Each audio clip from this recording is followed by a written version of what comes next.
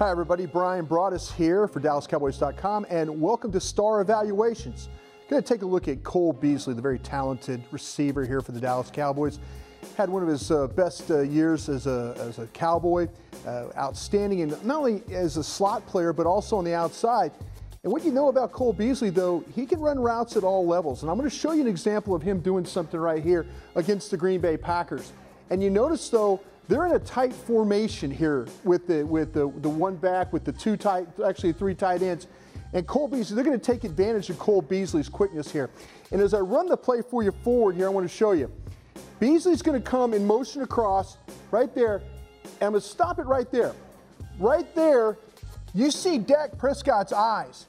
He knows when that man followed him and followed Beasley across, it's going to be man coverage. So this is where you take advantage of Cole Beasley. Right there, motion. Now watch him explode to the backside there.